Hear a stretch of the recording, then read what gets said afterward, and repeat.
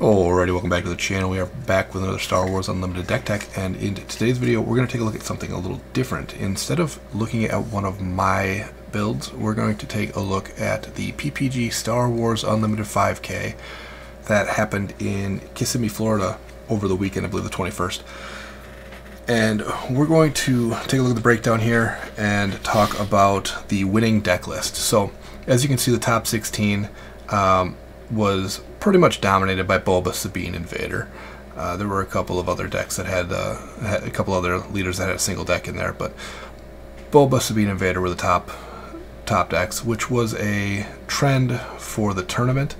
An overwhelming number of Boba and Sabine. I believe there were 129 players by my math, according to this this chart here, and a fair amount, 60 players on Boba or Sabine, and then Iden and Vader coming in at 15 each. So that's your meta. There's your mid-range, your aggro, and your control decks, kind of rounding out the top four spots there in the meta. The winning deck was piloted by Guy Cohen. I don't know much about this player, but I do know that he was on a Vader deck list. So we're going to go ahead and take a look at that. And if you're not familiar with Darth Vader, he is a Force Imperial Sith with an action of 1 resource and exhaust. If you played a Imperial card this phase, deal 1 damage to a base and 1 damage to a unit. So this can be good for taking out a Greedo before you play any of your units to make his ability useful, or just picking off shields, stuff like that. His epic action happens if you control 7 or more resources. You may deploy him, and when we deploy Darth Vader, he deploys as a 5/8 with an on attack that you may deal 2 damage to a unit. So that would be any of your opponent's units, any of your units, it doesn't care, you can deal 2 damage to a unit. So that number is actually interesting because that allows Darth Vader to one-shot the Luke leader, because Luke has 7 health, so you can deal 2 damage to Luke and then finish him off with 5 damage there. So Guy paired Darth Vader with Dagobah, which is just a 30 health blue base. So we are Vader blue. We are a control deck, so we will be taking a look at all of the elements of the deck. This is not my deck list, so I am not 100% certain why all of the cards that were chosen, but I'll do my best to take an educated guess at it. Starting off the ground units, we're going to look at Death Star Stormtrooper. We have a playset of these, and what this guy is going to be good for is turn 1. It is an Imperial unit, so you get a 3/1 body, and it activates Darth Vader's ability. So you can use Darth Vader's ability on the first turn to start dealing damage to the base, pinging a shield off of your opponent's first turn if it's a crafty smuggler, or just outright killing a Greedo. Very nice option to have. Second, we're running a pair of Viper probe droids. We are a 2 resource 3/2 that has it's a decently statted aggro body, but we're using it here for the information. It's good to have early information in a control deck because you want to know what your opponent's planning on doing so that you can plan around it. So we run 2 of those. We are running a playset of Lieutenant Chaldson. This guy is a 4 resource 2/2. However, when you play him, you can reveal up to 4 vigilance cards from your hand, and each card revealed this way, you get an experience token on Lieutenant Chilton. So he can be up to a 6/6 for 4, which is very nice, especially paired with that Sentinel ability. So this guy, he's here to clog up the ground arena. Make him as big as you can. He gets in the way of pretty much everything as a 6/6, so that's kind of nice. Finally, on the ground, we have Palpatine as a pair. He's a 6/6 for 8 resources. He comes down with Overwhelm, and when you play him, you can deal 6 damage divided as you choose among enemy units. So that one does care about enemy units. Vader doesn't. Not super relevant, but 6/6 with Overwhelm is very nice. But this 6 damage divided as you choose, you can use it to shoot down a Fet's Fire Spray or to spread it out and take out a bunch of units. That's it for the ground. Next, we're going to take a look at the Space Arena. And starting off that, we have a full playset of Infernal 4. 2 mana, 2 resource, 2/3. That when you play or when it's defeated, you get to scry 2. So you look at the top 2 cards of your deck, put any number on the bottom, and the rest on top in any order. So Magic players call that scry 2. Very good, again, for information card selection, etc. The 2/3 body is mostly irrelevant. You want this card to be defeated more often than not, because you want to use that ability a second time to make sure you can shape the top of the deck the way that you want it. So we're running that as a playset. This one I don't understand fully, but we're running a single Imperial Interceptor, a 4 resource 3/2. That when played, you can deal 3 damage to a space unit. So this is likely here, again, speculation. It's likely here just to take out the 7th Fleet Defender after you pop it with Vader's ability, pop the shield, or take out a Cartel Spacer or what have you. It does just deal damage to a space unit, so I guess that would probably be why you don't want to have a ton of them in your deck. It is pretty limiting where the damage can go. So you want some number, but maybe not a full playset. But we're running 1. We are running a full playset of System Patrol Craft. Much like Lieutenant Childson, this gets in the way. Has Sentinel, it's a 3/4. It just kind of gets in the way of everything in the Space Arena. So slows down the damage being dealt to your base. And then our final Space Arena card is Avenger as a full playset. This is our finisher. If Vader's not able to be our finisher, then Avenger's going to be our finisher. 9 resource, 8/8, that when played or on attack, an opponent chooses a non-leader unit they control, defeat that unit. This card's very strong. If this card sticks around, it's going to end the game very quickly, especially because it is making sure that trades happen before it comes down and kills something, it attacks, it kills something, and then it just goes at the base. So very, very strong card, and has seen a significant uptick in play in the last couple of weeks. So that's it. That's our units. We are running a very, very low number of units, which leaves us a lot of room for events. We are running 1 upgrade, and that is a playset of Entrenched. This card is very good. It gives the attached unit +3/+3, but then it says it can't attack bases.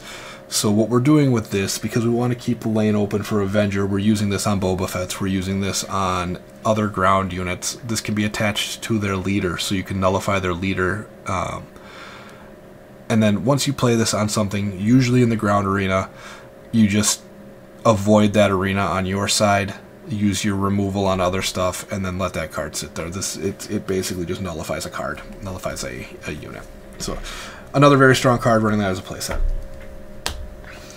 Now onto the events. We are running 1 Force Lightning, 1 resource for a Imperial card. This one, choose a unit, it loses all abilities for this phase, and if you control a Force unit, pay any number of resources and deal 2 damage to the chosen unit for each resource paid this way. We only have 1 Force unit, and it's Vader. The odds that we're going to have this card when we have Vader out are slim. This is just to take the abilities away from something and potentially activate Darth Vader's ability. I don't have a better explanation for this being run as a singleton. You would have to ask Geeky. I don't hate the card, I don't love the card, I think it's a card. We are running 1 Restock. This one is specifically for the control mirrors, where your games can get real long. And then this is so you can put some cards from your discard pile on the bottom of your deck to avoid decking yourself. It buys you essentially 2 turns. Decking yourself in this game is not like Magic, where if you can't draw from an empty library, you lose the game. You take 3 damage for every card you can't draw to your base. So Restock will save you, math says 12 damage, which is nice, and it'll also allow you to put relevant cards back in your deck. So if they killed off all of your Avengers, you can stuff an Avenger back on the bottom and draw that late. It's an interesting card selection. I don't fully think I agree with it, but I understand, I think, why he's got it in here. Full playset of Force Choke. This card is just good. You don't care about your opponent drawing the card because it deals 5 damage. Again, you only have the 1 Force unit in the deck, so you're going to be paying 2 for this more often than not, but dealing 5 damage to a non-vehicle unit is outstanding for 2 resources. That's the end of that conversation. That's just a good card. 3 making openings. Healing your base is very relevant, and dealing with small early units is also very relevant, so that card is just good removal. Open Fire, cheap removal, 4 damage to a unit, simple. Power of the Dark Side, full playset. This one's good for when they only have 1 unit left, when they're trying to protect 1 unit, when they're trying to Voltron a Luke with a lightsaber and a bunch of shields and a bunch of experience. This takes care of that. So Power of the Dark Side is very good. It also activates your Vader ability with it being an Imperial aspect. Pair of I Am Your Fathers. This card is seeing a lot of play in control decks because it's one of those 2 good things happen, but your opponent gets to choose which one. So it's got an obvious drawback in that you can kill a Boba Fett leader with it, unless your opponent says no, but then you get to draw 3 cards. So if you need that leader to die, they're just going to say no, and you'll draw some cards. So obvious drawback there is that your opponent gets to choose, but they're choosing between 2 very bad things for them, more often than not. So that's why it's only a duo. But Takedown, full playset. There are a lot of units being played with 5 or less remaining hit points, so this just takes out a lot of things. And then it takes out leaders because it does not care about it being a leader, so you do some damage to a leader and you can take it out.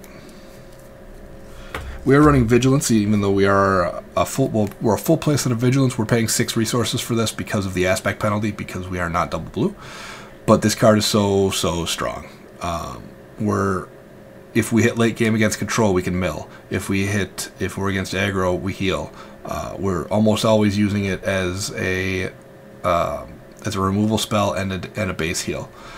We situationally could give Vader shields to keep him in the game, but more often than not, we're defeating a unit with 3 or less and healing 5 damage to a base. Our base specifically. I mean, you can heal your opponent's base if you really want to because of the wording on the card, but I don't know why you would do that. Full playset of Vigilance. Card is so strong that we're paying 2 extra resources for it, which also puts it in the wrong curve slot in this deck list, because we're running 2 Vanquish. Just defeat a non-leader unit. That's one that you're going to hold for their Avengers. That's the one you're going to hold for their Palpatines, for their their big resource cost big units. We got Vanquish for them. And then finally we have a playset of Super Laser Blast. Because we don't care about units, we're running so few units, and a lot of our units do things when they die, so being able to clear the board is relevant. That is the main deck. So now we'll take a look at the sideboard here. And in the sideboard, again, sideboards are usually very personal and meta-dependent, so I don't know if he is local to the area where the tournament was held and kind of knew what the meta was going to look like, or if he just threw some cards on the sideboard here. But we have 1 bombing run. Choose an arena, ground, or space, deal 3 damage to each unit in that arena. That's going to come in against aggro. We have 1 Search Your Feelings. That's going to come in against control. Search your deck for a card and draw it. This could come in against other decks too. Sometimes you just need a very specific answer to something, like you just need specific answers sometimes, and this will help you find them. We are running a pair of Vader's Lightsabers in the sideboard. I imagine this comes in against mid-range to turn Vader into your primary win condition. Turning him into a 9/9, an 8/9, I'm sorry, is pretty scary. And then he gets to deal 4 damage to a ground unit if you play it on Vader. So just another tool to help get over the edge. Running 1 Forced Surrender. If you damage your opponent's base, you get to draw 2 cards and they have to discard 2 cards. So this comes in against control as well, because resource management, hand management is how you win control games. You want to have more cards than your opponent. So This comes in against control. 3 repairs. These come in against aggro as well. Just 1 resource to heal 3 damage to a unit or a base. So strong and versatile in that particular matchup. Can keep you alive for quite a while. And then 2 copies of Devotion. Attached unit gets +1/+1 and restore 2. So probably slapping this on Vader, turning him into a 6/9 with restore 2. Kind of a strong thing. So that is Guy's deck list. Congratulations to him on the win. That's a pretty big deal. This is, I believe, the biggest tournament payout that the game has seen so far. So to stamp your name onto that trophy is a pretty cool thing. I'm gonna give this deck list a shot tonight at my local. See how it works out. I can post an update. I'm obviously not playing for $5,000, but you know, it'll be fun. Maybe I'll get an extra pack tonight because of it. If you like what you saw here, go ahead and smash that like button. If you want to find your way back for more Star Wars Unlimited content, go ahead and smash that sub button. As always, thank you for watching. Have a great day. I can feel the blood creeping up from the heathen sky. Will got fight, got pride, got reason.